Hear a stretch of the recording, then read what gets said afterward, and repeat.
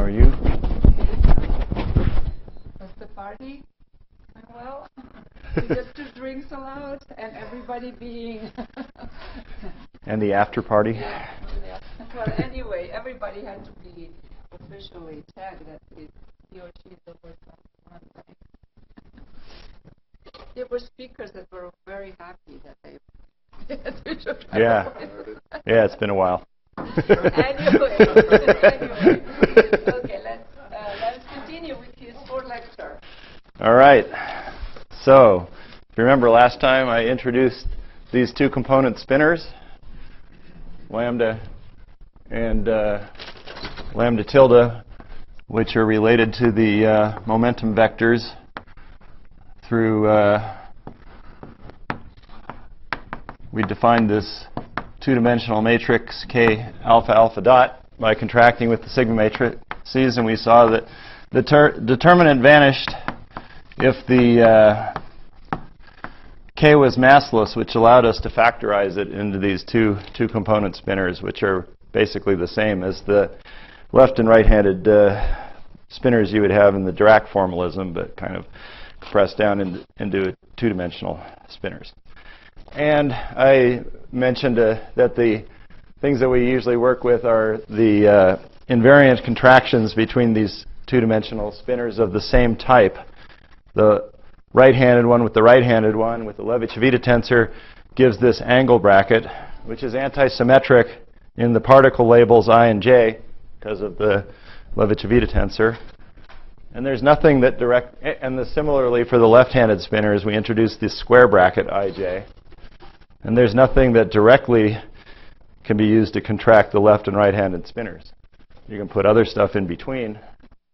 So these things are antisymmetric and vanish if the particle label is the same for both arguments. And there's a momentum conservation relation. This thing in the middle here is really the sum over kj slash or kj alpha alpha dot. For example, for n equals 4, this is a very common identity you'd use to simplify things. If you put, say, 2 between 1 and 4, then using the fact that k2 is minus k1 minus k3 minus k4, you get this term, because the k1 term gives a 1, 1, which vanishes by this identity. The 4 term gives a 4, 4, which vanishes by this identity. So we'll see there's not really much you can write down in the 4-point case that is sort of invariant under some little group scaling we're going to talk about in a little bit. So I mentioned this, I derived this identity for you, which shows that these things are essentially the square roots of the normal Mandelstam variables or dot products up to some phase. One thing I didn't do last time was derive the last useful identity, which is, actually I have to check my notes, make sure I got that sign right. But anyway, if you take and contract them, 4 spinners in this order, and then you swap 2 of them like that with a minus sign, you get this other combination here. This is easy exercise to derive.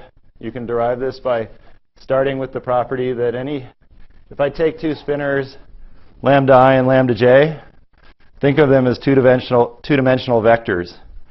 If you just have a bunch of 2-dimensional vectors, you know that once you have more than 2 of them, they have to be linearly dependent, because the biggest basis you can have in the 2-dimensional space is 2. So you can expand this spinner. Maybe I should put an alpha on it. And then these coefficients are numbers. You can work out what these numbers are. They will be ratios of spinner products by contracting this equation with lambda I and lambda j. You can work out what these coefficients are. And then after you know what C1 and C2 are, you can contract with lambda L, and you'll derive this equation. So this is a handy identity. So now we want to make use of these spinners to discuss how we can make sense out of the simplest scattering amplitude, in some sense, the 3-point amplitude. The thing about the 3-point amplitude for 3 massless particles is that if all the vectors are real, it doesn't really make any sense. So if we have three vectors k1, k2, and k3 that sum up to 0.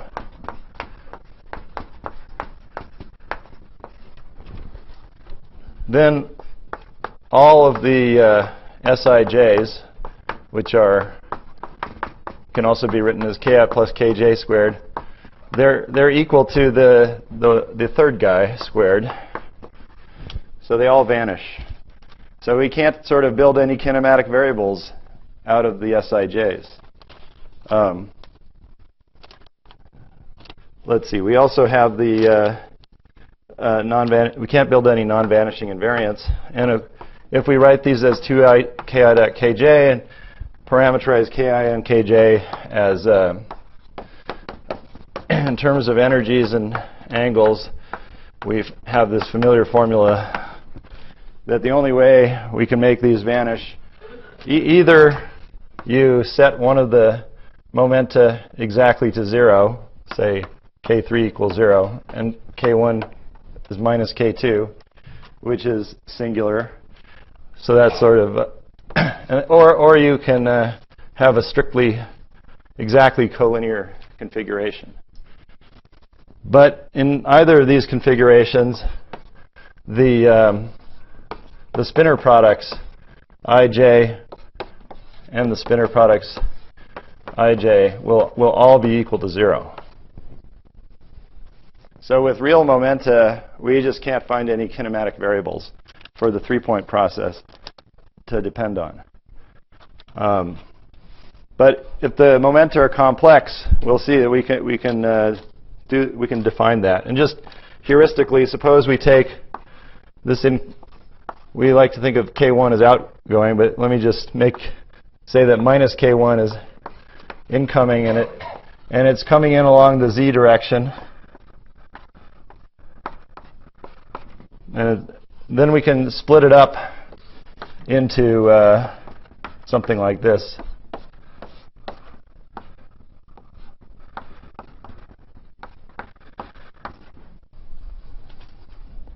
So now these vectors are no longer parallel. They're still light-like. This one is light-like because this momentum squared minus this one is 0. This minus this squared is 0. And then this is 0 because it's a space-like vector. So it would be minus 1 squared minus I squared. So that cancels this. So by using complex momenta, and then we can have it add up properly by adding another term. Sorry, that should be a plus 1. So these two vectors add up to this. Both of them are light-like. And the way we got it to work and not have them be parallel vectors was by extending them to make them complex. In fact, back in the 1960s, when the use of complex analyticity was in its heyday, somebody once remarked that the greatest discovery in particle theory in the 1960s was that of the complex plane. So, still true that it's very useful. Let's now, but what we want to do now is not use something quite as explicit as this, but let's find two solutions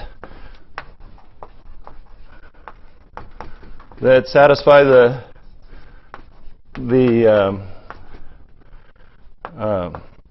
complex on-shell kinematics for the three-point process. So one solution is that we take lambda 1 to be proportional to lambda 2, and the proportionality constants are a little bit arbitrary, and proportional to lambda 3. So all three of the lambda tildes are proportional to each other. Then all of the square brackets vanish. But this little example suggests, and it's true, that we can have the ij's, these guys, be non-vanishing. In other words, we have to have the products always vanishing. Okay? All three of the Sij's, S12, S23, S31, have to vanish. But that doesn't mean that all of these angle brackets have to vanish. If the momenta are real and these are complex conjugates and they're square roots, then if this is 0, these guys have to be 0 too. But we're breaking that. We're making the momenta complex, so these aren't conjugates of each other. So the lambda tildes can be parallel, causing all of these things to vanish. And yet we can still have these be non-zero. And then there's the conjugate kinematic case, where we take all the lambdas to be parallel.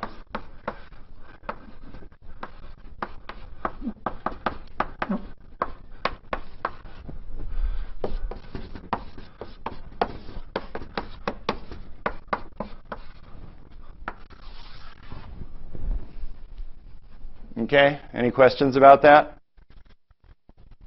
It's kind of a simple thing, but it makes it possible to do things like BCFW recursion relations in a nice uniform way, where when we factorize amplitudes, like I was talking about before, we can actually factorize them onto 3-point poles in the complex plane, utilizing some simple 3-point amplitudes that we have for all theories under consideration.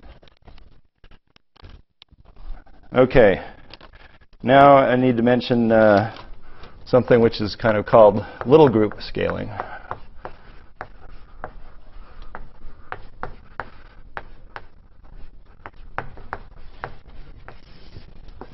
So we have some scattering amplitude, and we have a particle coming out of here with helicity h. And if we imagine rotating around that, because it carries angular momentum, if we rotate azimuthally, we should pick up some phases. And these phases are carried by the spinor products, because the spinor products also serve as the wave functions. I mentioned that the lambdas and lambda tildes are spinors for helicity plus or minus a half fermion.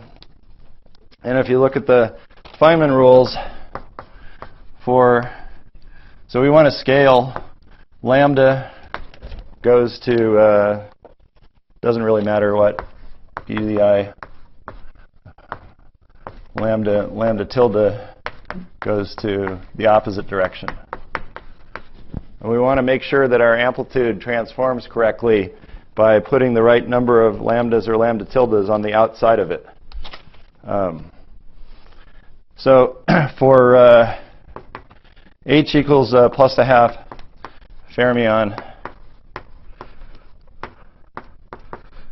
the wave function factor turns out to be lambda tilde. And then this scales, it's not numerically equal to, but it scales in the opposite direction as 1 over lambda. Whereas a helicity plus minus a half fermion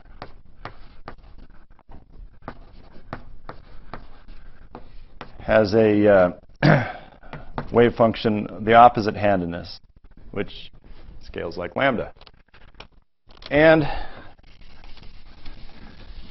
the scaling should be twice as big for a spin 1 particle, which has helicity plus 1, as for the fermion case.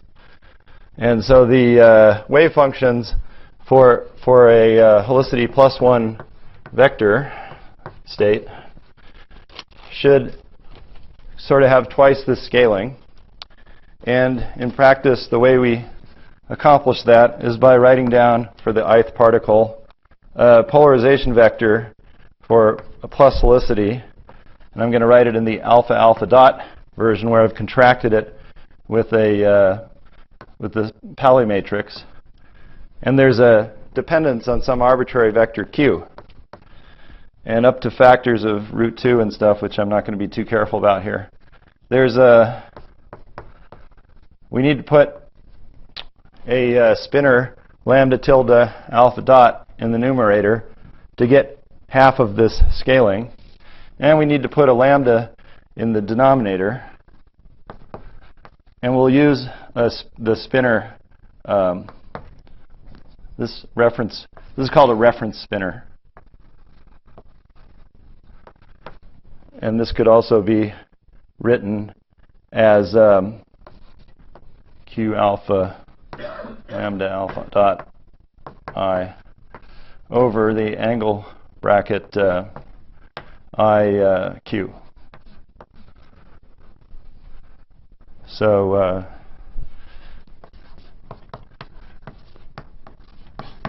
Q is a reference spinner.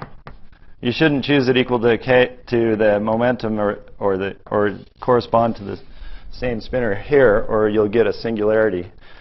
Different choices of Q are equivalent to on-shell gauge transformations, where you shift the polarization by something proportional to the vector and it doesn't change anything. The thing to check is that this thing is transverse. That's a requirement for a photon or a gluon or whatever vector polarization vector. So you can check that, for example, epsilon mu k mu is epsilon alpha dot k alpha alpha dot and ki. And because we have a lambda, this will be proportional to a lambda alpha dot I from here. And there's also a lambda tilde alpha I dot in here with the upstairs index, which would be equivalent to writing it as a beta dot with this. So inside this product, there's a product of two identical right-handed spinners, which are zero by the anti-symmetry. So we've checked that this thing's zero. It has an extra benefit. Sometimes if you're doing explicit calculations, you can check that epsilon dot q is also equal to 0. But I'm not going to really use that much. Instead, I'm just going to use the fact that it scales like 1 over lambda I squared. Well, I kind of put that in. I said it should scale like that because it has twice the angular momentum of the fermion state.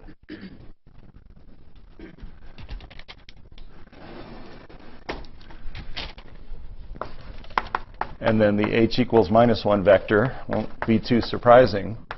It'll be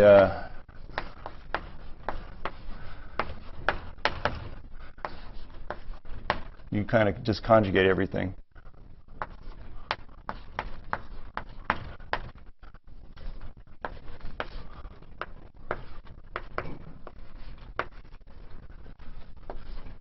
And that will scale like 2 powers of lambda upstairs.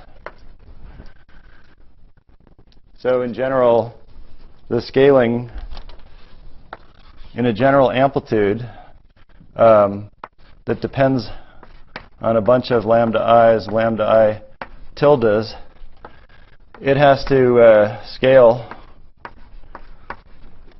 like lambda I to the -2 hi. And because lambda tilde scales the opposite direction, every time you see a lambda tilde, it counts. You just remember that it counts in the opposite direction. Now in the 3-point, and this is actually extremely useful for checking your algebra, because if you do something complicated and you have many terms, and you screw something up in one term, it won't scale the right way, and then you'll know which term you screwed up. But never mind that. Let's talk about the 3-point process. The 3-point process cannot depend both on the lambdas and the lambda tildes, because we have two choices of complex kinematics, and in one of them all the spinner products involving the lambda tildes vanish. So let's work in that kinematics, and then let's just ask if we only have 3 different invariants we can work with, and so the tree level 3-point amplitude for a state for particles 1, 2, and 3 with helicities h1, h2, h3 must be proportional to 1, 2,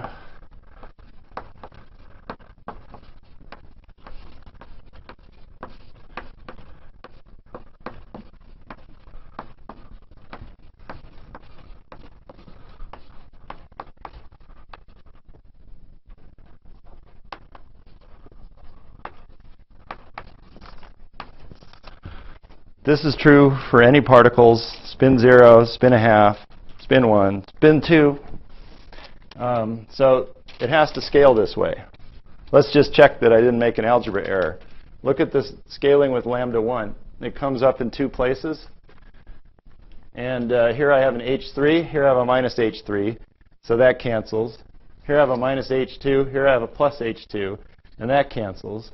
Here I have a minus h1, minus h1. That builds up the minus 2h1 I want. And the rest sort of follows by permuting labels around. Okay, so this is very general form for any 3-point amplitude, just depending on the helicities. So let's work out a simple example. What if we're in Yang-Mills theory?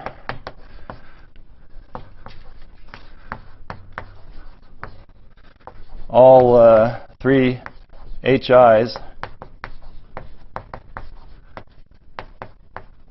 are equal to minus 1. So then we'll find that A3 tree, just plugging in over there,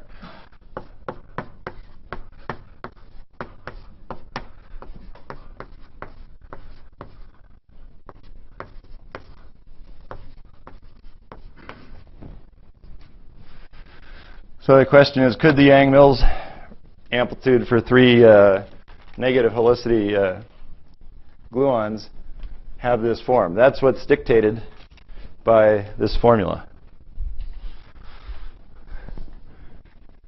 The answer is no. Can anybody guess why? Who hasn't seen this before? There's one thing we're forgetting. The thing we're forgetting is to think about dimensional analysis and what the dimension of this coupling should be.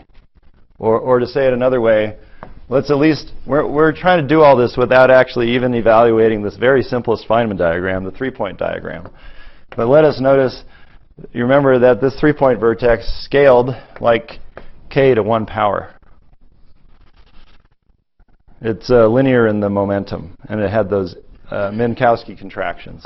It had like eta mu1, mu2, k1 minus k2, mu3 times FABC. So it has, dimensionally, it has 1 power of the momentum. Now, how do these lambdas scale? Well, we know that lambda lambda tilde is k, so lambda scales like, I just put in braces to indicate dimensionally, is k to the 1/2. Or ij, they scale like k dimensionally. Yeah. So this thing goes like k cubed, because we have 3 of these spinor products. Whereas this goes like k to the 1.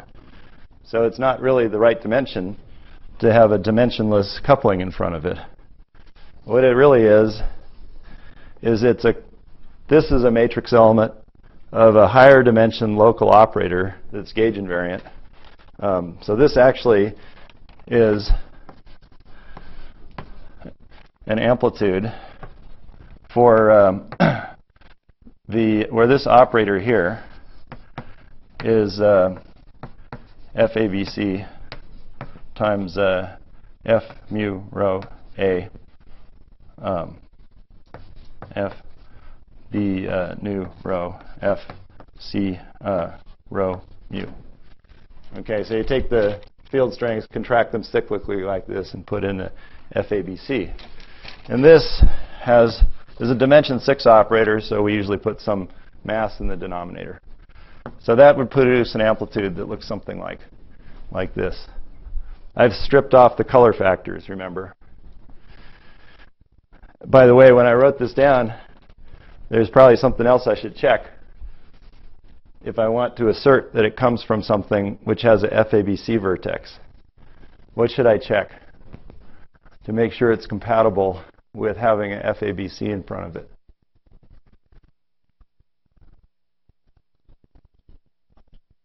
Yeah, the symmetry, great. So we know that when we produce a gluon, say, it's a boson. So the amplitude has to be symmetric. under exchange of any two bosons.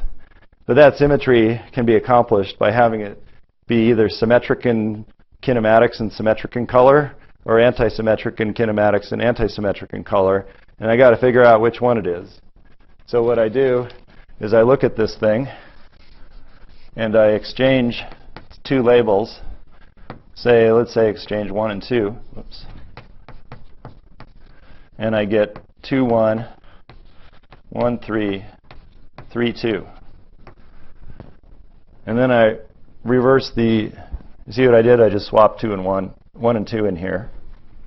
But now I use the antisymmetry of the spinor products to rewrite it as 1, 2, 2, 3, 3, 1 at the price of 3 minus signs. So I pick up a minus sign. So this kinematic structure is totally antisymmetric.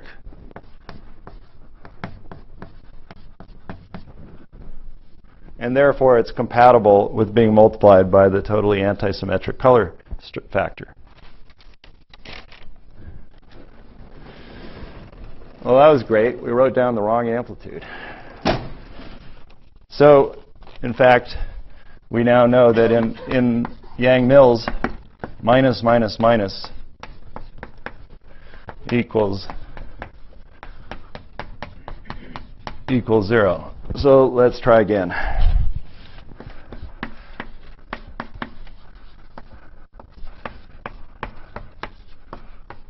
We'll switch this guy over to plus. So this has to scale like 1, 2 cubed, because this is now plus 1, and then these two minus 1s have minuses in front of them. And then 2, 3 to minus 1, 3, 1 to the minus 1. Well, that's basically the right formula. It's just sort of conventional to rewrite it as 1 minus, 2 minus, 3 plus. Oftentimes people put an I out front. That doesn't matter too much. And it's nice to have this nice denominator whose symmetry properties you know. And then you see there's this factor of 1, 2 to the 4th in here.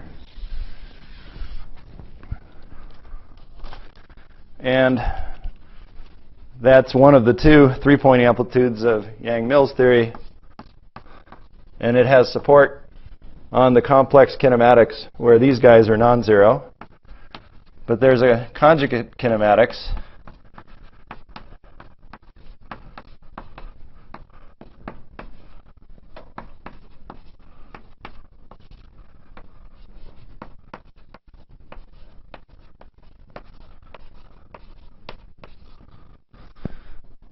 I only gave you the formulas where 1 and 2 were negative, but if you change them to be 1 and 3, then this changes to 1, 3, and this stays the same, and so on. These are also known as the 3-point examples of the Park-Taylor formula. So let me just write down the Park-Taylor formula.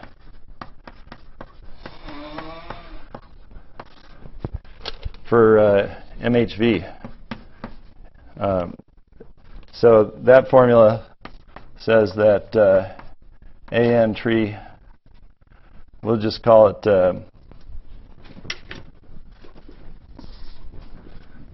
we'll call this AN MHV and label it by two lines, say J and K. And so that refers to the n-gluon tree amplitude with almost every guy plus.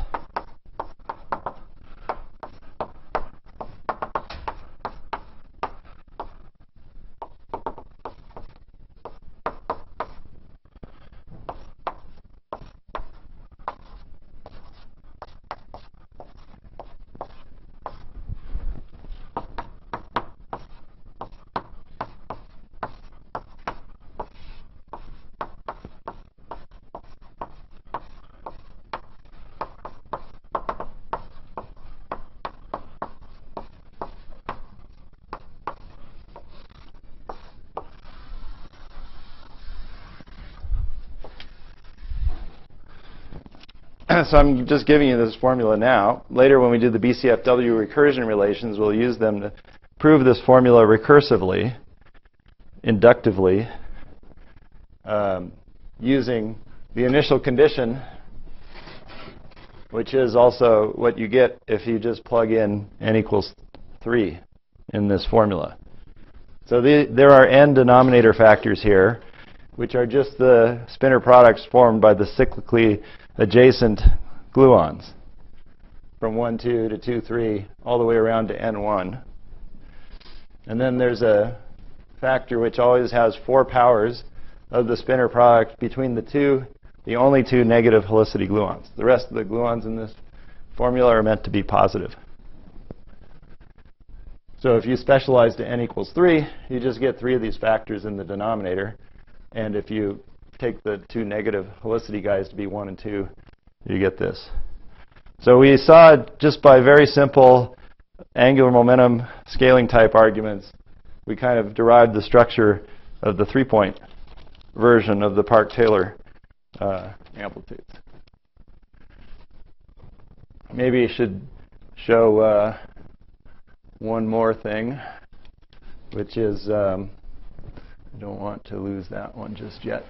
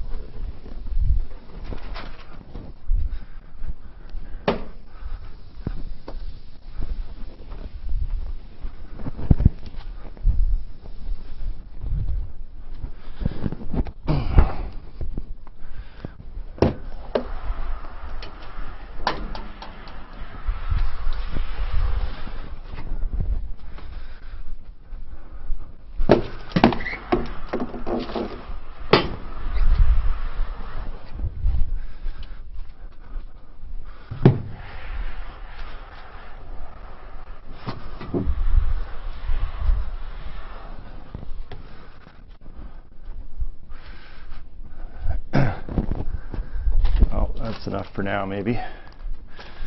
So let's now suppose we have gravity.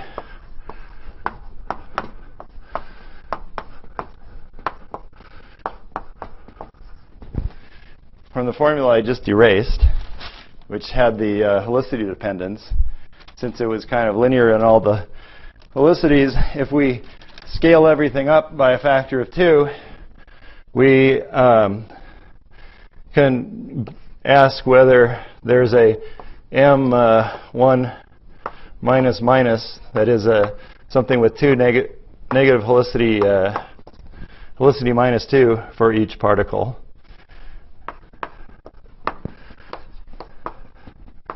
That would be something that would go like the square of the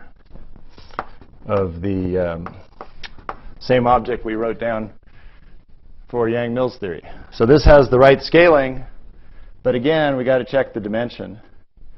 And the Einstein-Lagrangian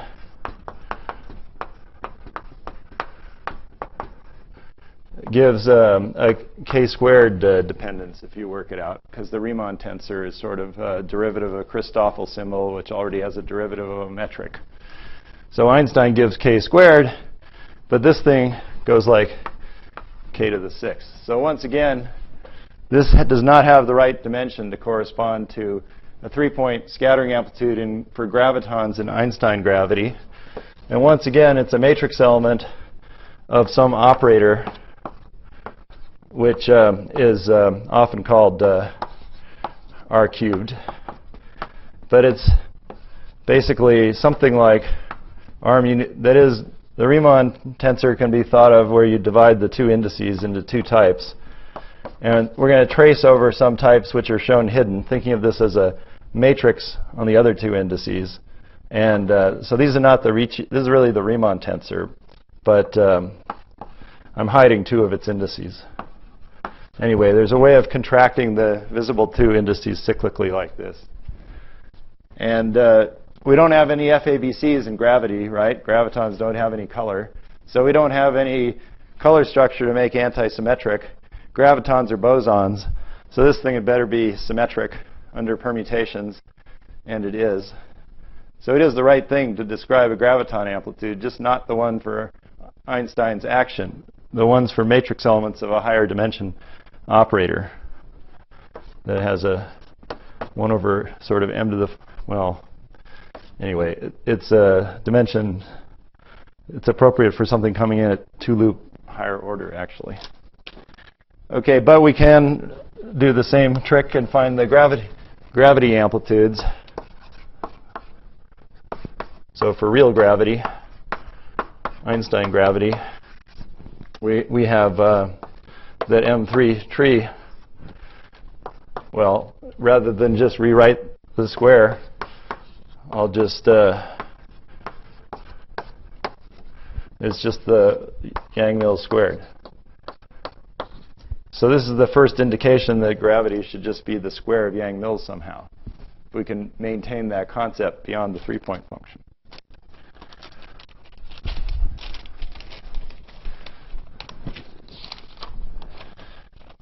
Okay, so now, are there any questions on this?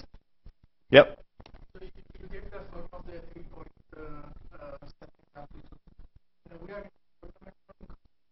Yeah.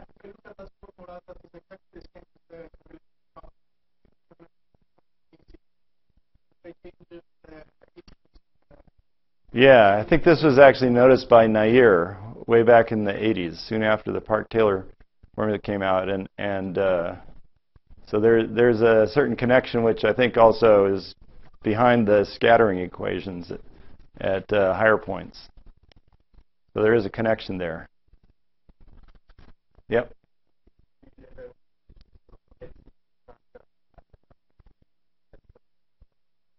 Yeah.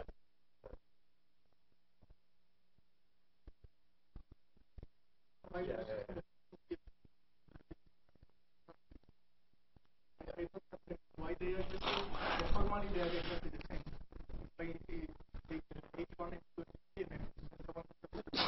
Yeah, like the formula for the 3-point function is dependence on the separations. Well, I think it comes from the same scaling behavior. I mean, I was describing these scalings as if they were azimuthal, but you can also scale the lambdas not conjugate. Maybe that's actually a little better way to do it. Scale the lambdas and lambda tildes independently in general. So I think it's probably happens to be the same as the conformal symmetry, but I can't.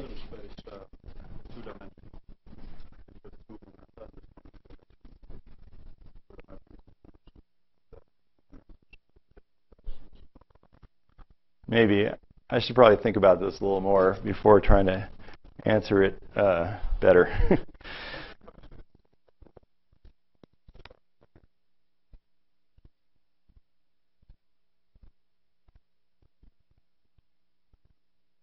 I mean, let me say that if you go beyond the 3-point case, I think you have a different situation in terms of the counting of the number and things you can write down in the amplitude case is different from the sort of cross ratio counting that you get in the 4-point case. So I think it's kind of an accident, in some sense, maybe a little bit of an accident for a 3-point case.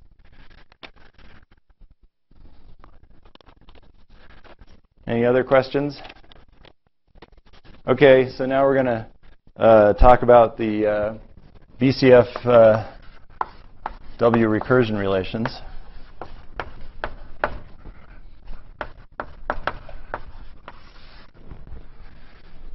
And the basic idea is that we want to, it all relies on factorization. So this sort of picture, since the particles are very generic in this formula, I'll just draw them as straight lines and not gluons. But the idea was that in the region where this intermediate momentum goes to 0, we know what the answer is, that it factorizes into two pieces.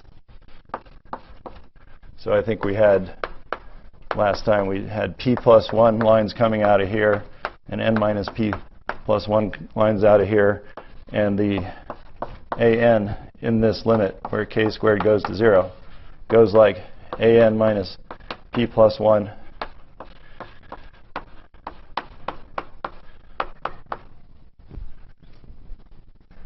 usually there's an I here.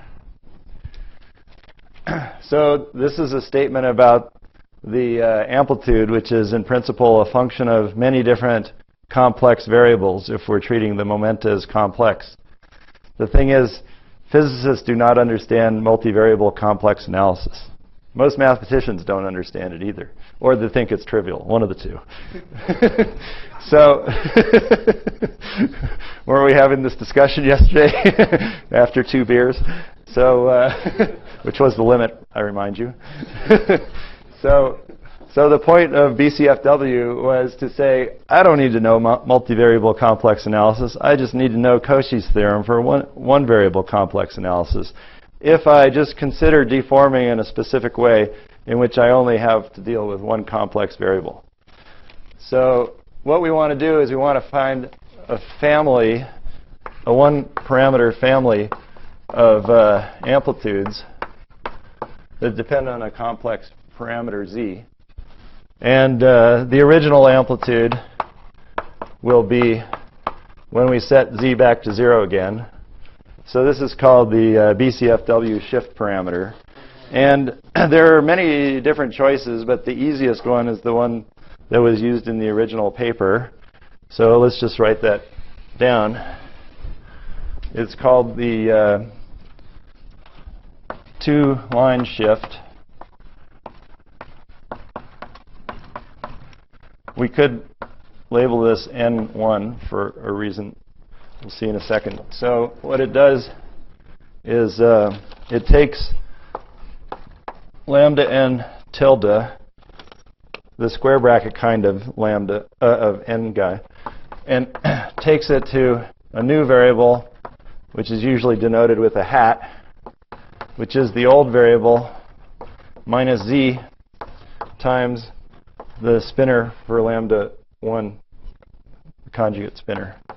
And it leaves lambda n alone. And then it takes lambda 1 and transforms it to lambda 1 hat, which is lambda 1 plus z lambda n, and leaves lambda 1 tilde alone. So the point of doing that is that we have 3 conditions we want to maintain. So we want k1 squared and kn squared in the shifted variables to stay on shell. But that's actually pretty manifest, because to make them on shell, we just have to say that these are defined by a factorized 2x2 matrix, and then the determinant will vanish. And so k1 hat alpha alpha dot, but I'm not going to write that. It's just the new lambda 1 hat times lambda 1 tilde, but it's still factorized. And then same thing for kn hat. It's the old lambda n, but the new lambda n tilde, but it's still factorized. So, but when we shift the spinners, it's automatic that the external legs stay on shell. But the precise form of the shift is required to maintain momentum conservation.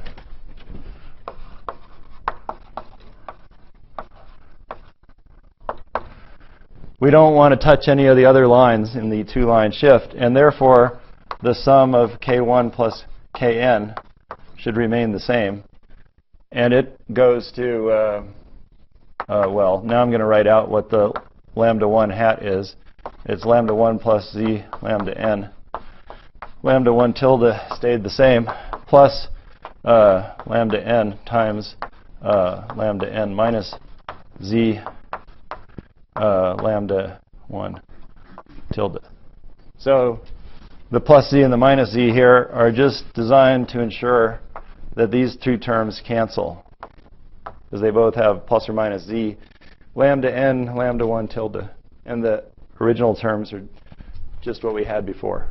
So that's why the shift has this form, to maintain momentum conservation.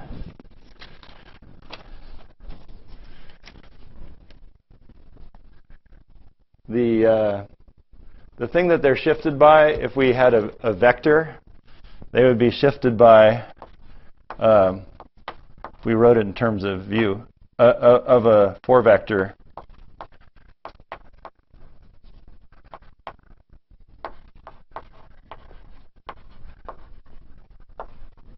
So V mu is proportional to a gamma matrix or sigma matrix stuck in between two spinors, 1 and n.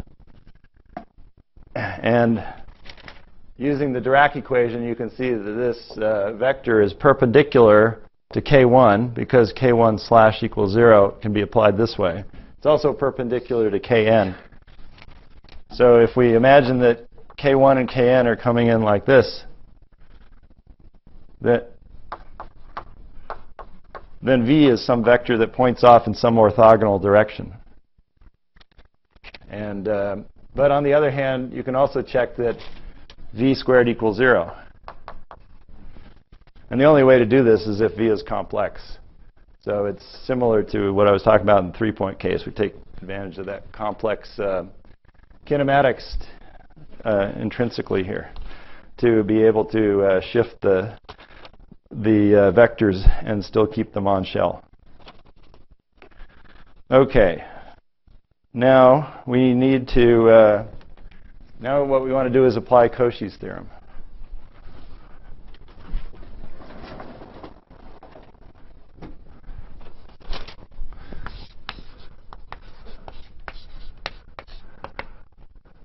So what we're going to do is write down 0 is the integral dz of an of z over z.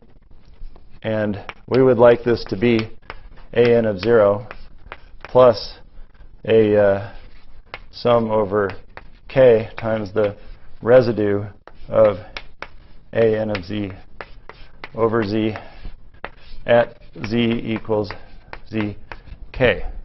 The picture that goes along with this is that here's the z-plane. I'm putting in an integral of not just a, but a over z, in order that the z equals 0 residue gives me back the original amplitude. And then I'm anticipating some poles at finite location zk. And I'm going to take this large circle out to infinity. So this is only true if an of z falls off, goes to 0 as z goes to infinity. This is called checking the boundary terms in the BCFW relation. So the simplest way to ensure this, I mean, it's sufficient, it turns out not to be necessary, is to let n have helicity minus, and 1 have helicity plus. That will give us the best behavior of the external states, because epsilon n goes like lambda n over lambda n tilde. If we look over here, lambda n stays the same, whereas lambda n tilde is going to get a large z dependence when we go to very large z, because lambda n tilde gets replaced by this combination, and at large z, that dominates. So this guy goes like 1 over z, and epsilon 1 plus has the opposite dependence. It has a lambda 1 tilde in the numerator and a lambda 1 in the denominator, but we're treating lambda 1 in the conjugate way, so this guy also goes like 1 over z. So this is the best behavior of the polarization vectors on the outside. Now we're going to look at a generic Feynman graph.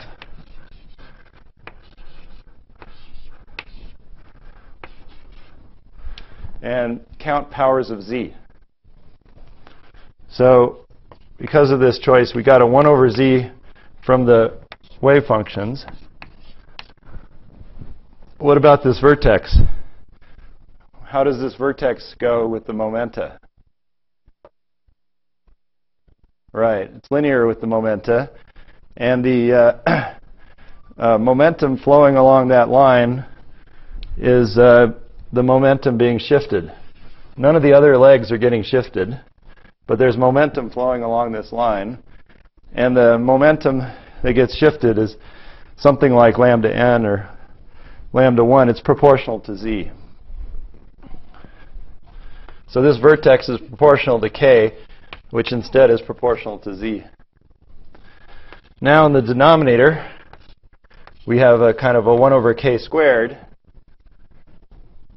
You might think that this goes like 1 over z squared, but it doesn't. It actually goes like 1 over z. And that's because the thing we're shifting by squares to 0. In other words, a large momenta k is this shifted thing, which is the shifted amount is z lambda n lambda 1 tilde plus some other constant vector. So then we're going to square this. But the leading term, the leading cross term, is where we take the contraction of lambda n lambda 1 tilde with k0.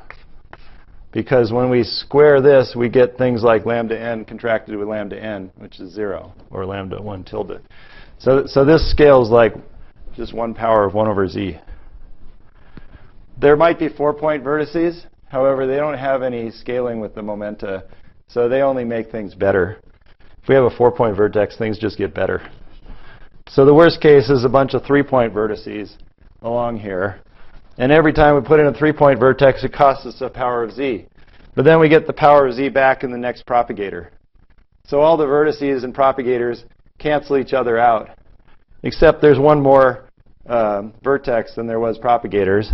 So we end up with a leftover factor of z. But then these wave function factors come in and save the day and give us a z squared, one from each side. Goes like 1 over z. So with this choice here, we have satisfied this criterion that the amplitude should fall off at large z. Now it turns out that the cases where n is plus and 1 is plus and n is minus and 1 is minus, they're also okay. It's just you can't see that from the Feynman diagram argument. You need more sophisticated arguments to learn that.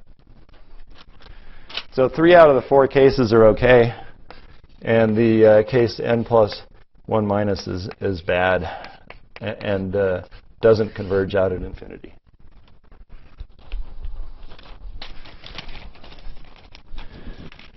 Okay, so now we understand the behavior at z equals infinity. We have to ask where did these residues at finite zk come from, and we need to evaluate them. So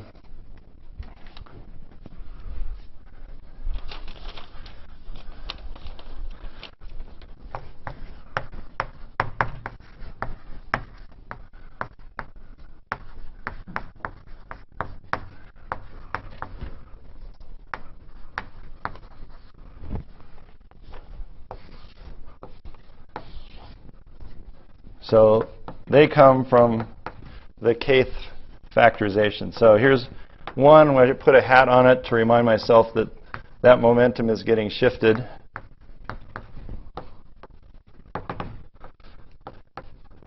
And I imagine that k particles are on this side of the shift. And this particle going down here in the complex momentum will have a composite momentum, which is K1 plus K2 plus, well, probably bad choice of index here, but anyway, if I put a hat on it too, it comes just from shifting this guy, because these guys don't get shifted. And the ZK must be where this guy, the shifted guy, goes on shell.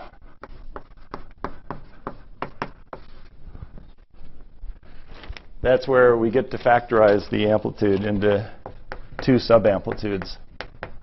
Because at that point, the causality tells us, even though this is kind of in a complex direction, that these two amplitudes should not know about each other, and so they should that we should get a residue which is proportional to the product of the two amplitudes. So if we write 0 equals K1 hat of ZK plus K2 plus KK squared, it's ZK lambda n lambda 1 plus the so this was the shifted part of K1, and this is the unshifted part. As in the large Z analysis, the squared term doesn't contribute, and this becomes something we can write as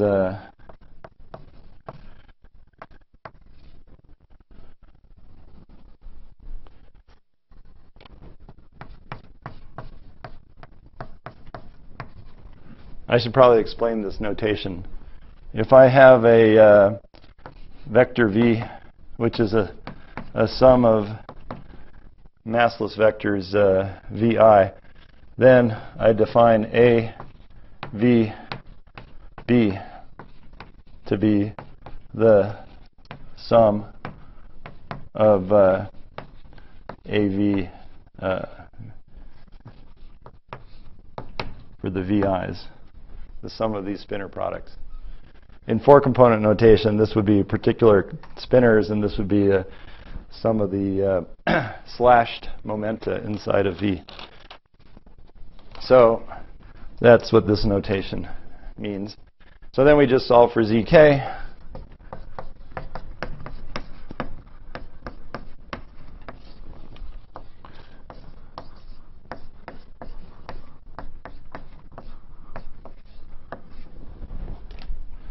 So now we know where the residue is, and we just need to calculate the residue using the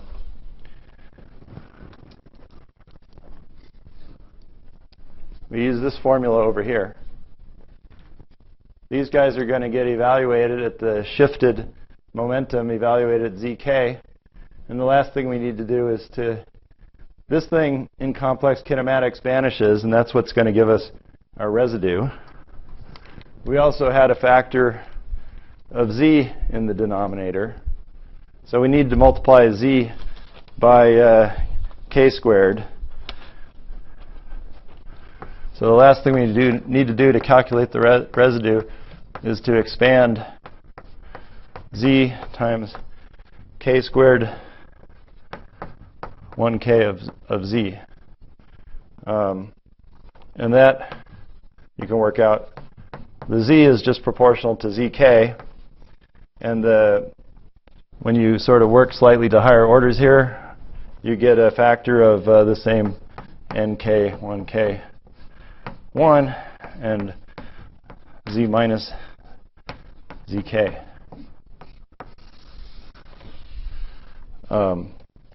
Well, so this thing here is just minus the unshifted momenta going down that propagator, K1, K squared.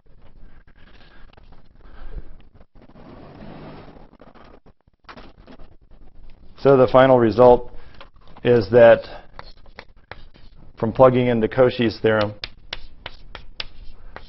is that AN or AN0 as a double sum. The first sum is just to remember that in, say, gauge theory, there's two gluon helicities that can go down that pipe. And then there's a sum over the allowed k's running from 2 to n minus 2, ak plus 1, evaluated at the shifted momentum k1. The rest of these are unshifted until you get to the last one, which is this sort of composite momentum. I guess the way I define it, I might have the arrow backwards. Here I refer to this as minus k1 with helicity minus h.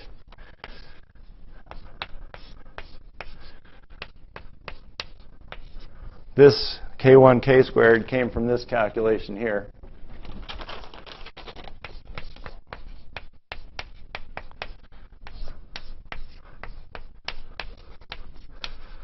And then no, I guess I defined it the right way, coming down this way.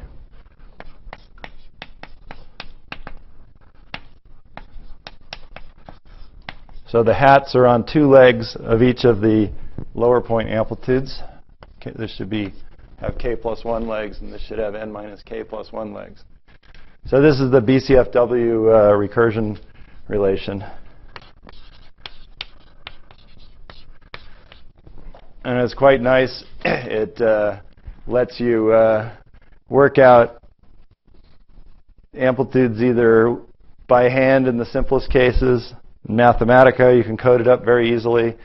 It underlies this method called on-shell diagrams at higher loop orders too.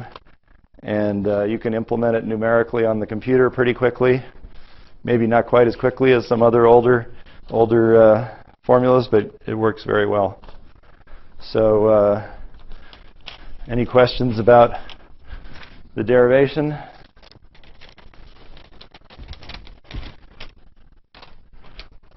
One thing we can do very quickly with it, I'm going to cheat a little bit. I'm going to assume that an tree 1 plus n plus is equal to 0, and then show that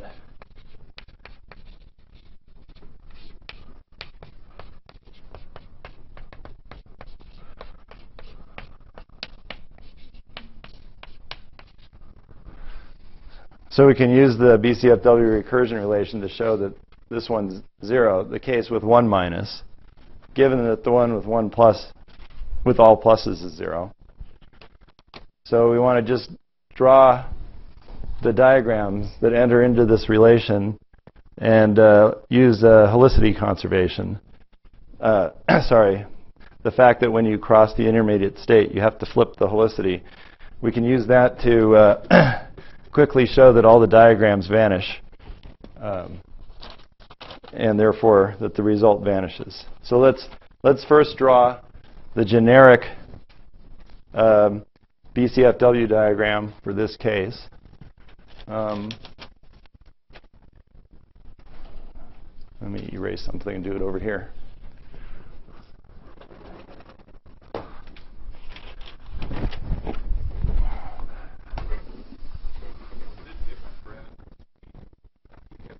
There's a special case with n equals 3, so we'll have to handle the, well, in general, you have to handle the endpoints of the BCFW recursion relations. So those are the cases k equals 2 and k equals n minus 2. If you look at that diagram, when k is equal to 2, the bottom blob is a 3-point blob. And you have to be careful about using arguments in that case, because when you have 4 or more particles in the blob, well, we're going to first show that it vanishes with 1 minus. Once you know, I mean, I skipped something, so I didn't have to worry about the all plus case, but it's true that that vanishes. Then we're going to show it vanishes with 1 minus. From then on, whenever you apply it, you need at least 2 minuses in every amplitude except the 3-point case. I think that's what you're maybe referring to.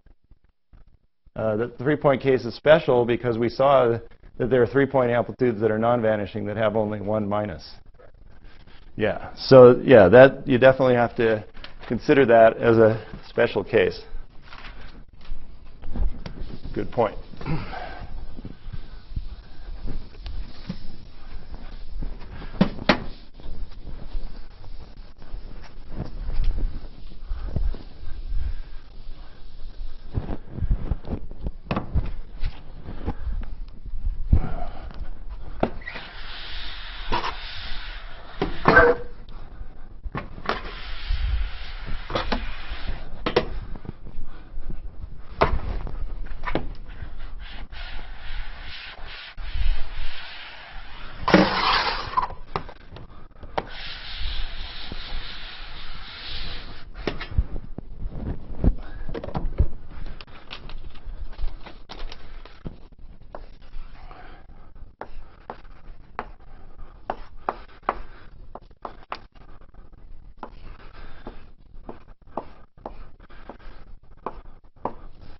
So first, the easy generic case.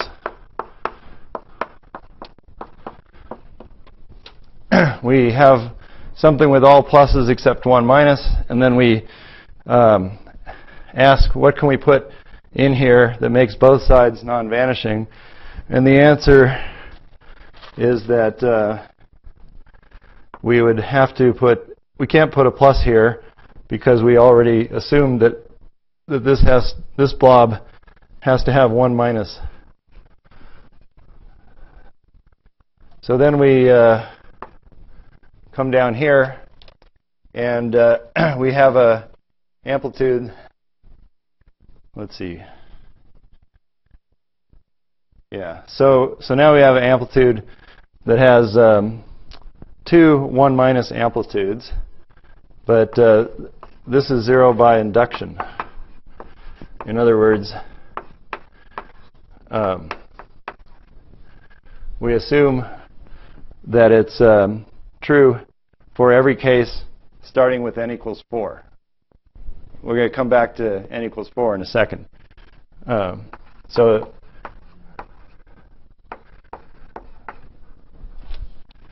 we should, that's just the generic diagram. We should also sort of double check the endpoints.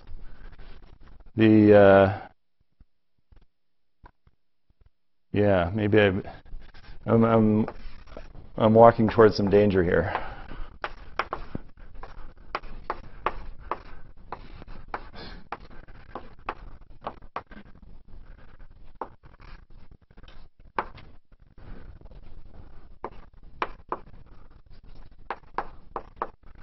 Well, if we're at large n, this diagram is also 0 by induction. The case we really have to worry about, so this 0 by induction. The case we really have to worry about is the n equals 4 case. There's another case with the blob at the top, with the 3-point blob near the top. Maybe we should look at that one.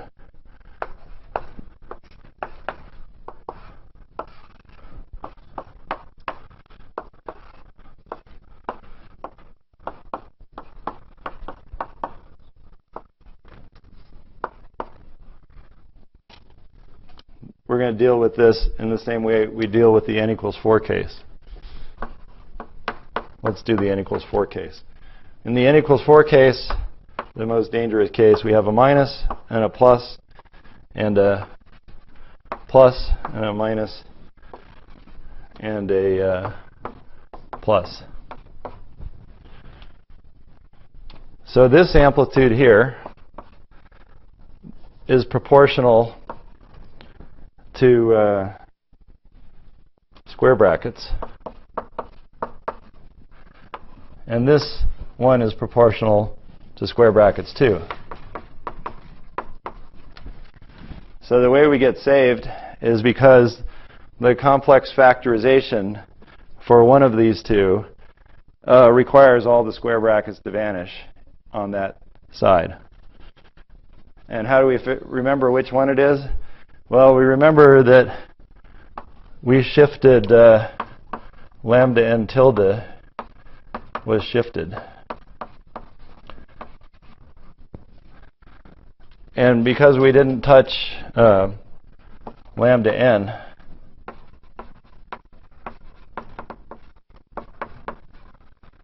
that means that up here, the ij's must be the same, must be non-vanishing, because we didn't touch the right-handed spinners, which make up the ij's. We only touched the left-handed spinners, which make up the ij bars. And we know this thing is on shell, and so in the shifted kinematics where we're supposed to evaluate this blob, this one goes to 0. This one turns out to be non-zero because it's on the other side, but this thing goes to 0. So that causes this to be 0. In other words, you can have something that naively looks like a good factorization, but when you look a little closer, it has the wrong complex kinematics for that 3-point amplitude to be non-zero.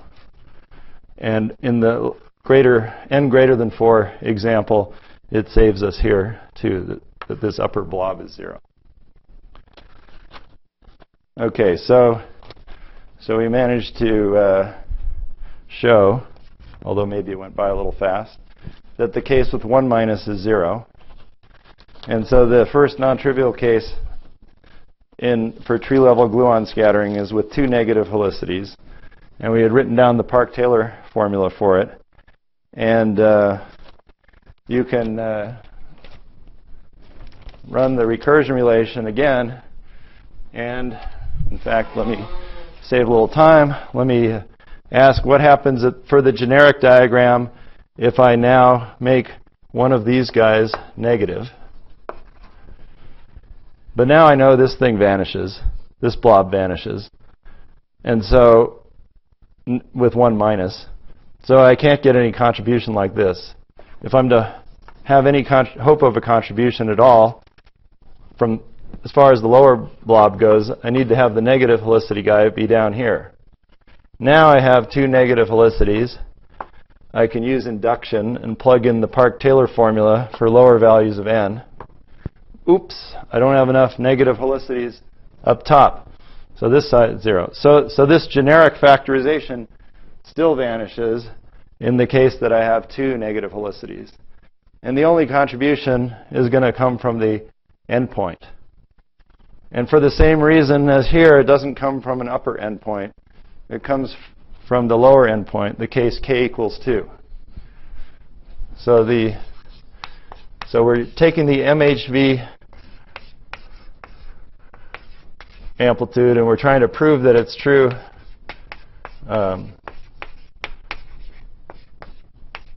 There's only one diagram to evaluate, which is the k equals 2 diagram, where we have 1 plus hat 2 plus. I'm assuming j that the other negative helicity guy isn't equal to 2, that it's up here somewhere.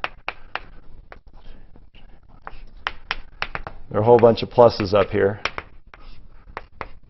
This is leg k plus 1. Oops, sorry. This is leg 3. And then n hat minus. So now we're actually going to get a non-zero result. We need to know what the formula is for this blob down below. So this is A3 1 plus 2 plus minus k hat minus. And I wrote down that 3-point formula for you.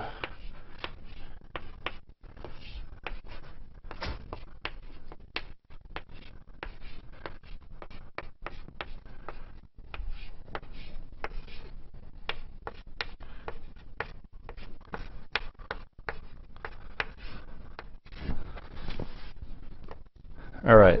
This is the 3-point formula that I wrote down before with 2 pluses and a minus, which has only square brackets in it. And it has sort of 4 powers up here. I have to plug in the shifted momentum 1 and the shifted momentum k hat. However, the shift of 1 is only in the angle bracket direction, the lambda 1, not lambda 1 tilde. So I can take the hats off the 1 everywhere.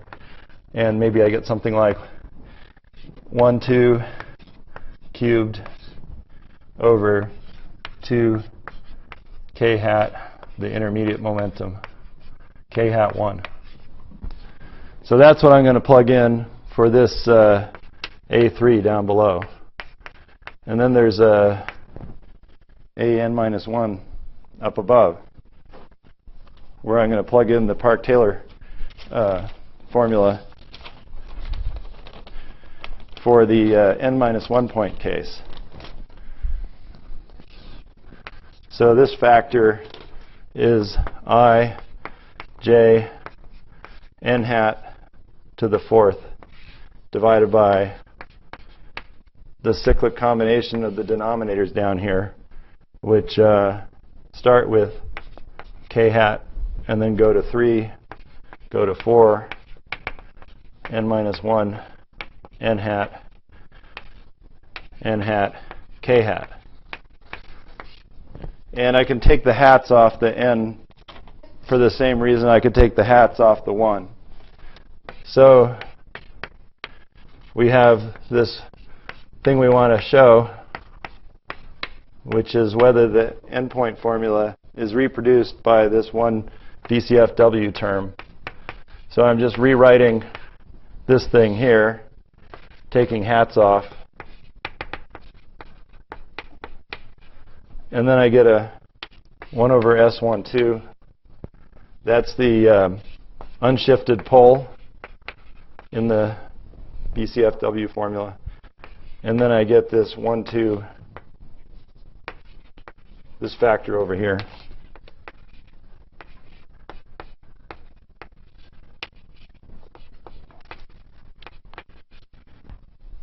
And the only thing left then is to try to figure out how to evaluate these. I forgot to put in, I'm going to move a factor of nk hat over here, and another factor of k hat 3 over here.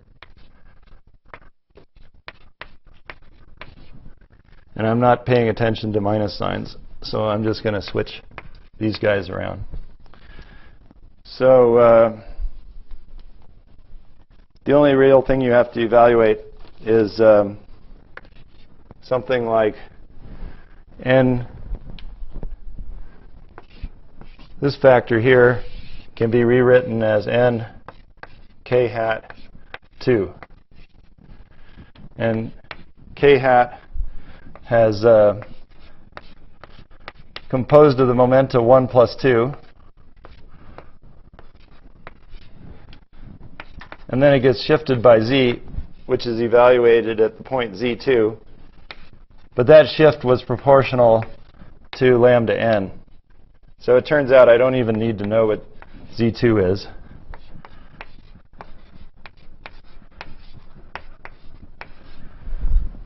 And so this, and this 2 k2 slash or 2, 2 bracket is 0. So I just get this simple factor here. And similarly, 3 k hat 1 just works out to be 3, 2, 2, 1. So if you plug in for these factors, you see that almost everything is angle brackets. Also, S12 is 1, 2, 2, 1. Almost everything is angle brackets, except there's a 2, 1 here, and then there's 2, 1, 1, 2 here, but there are 3 in the numerator. So these things all cancel, and you're just left with a bunch of angle brackets, and you can work it out that it reassembles into the correct formula. So just in time, we confirm the MHV amplitude. Thanks. Any questions? Quick questions, I guess.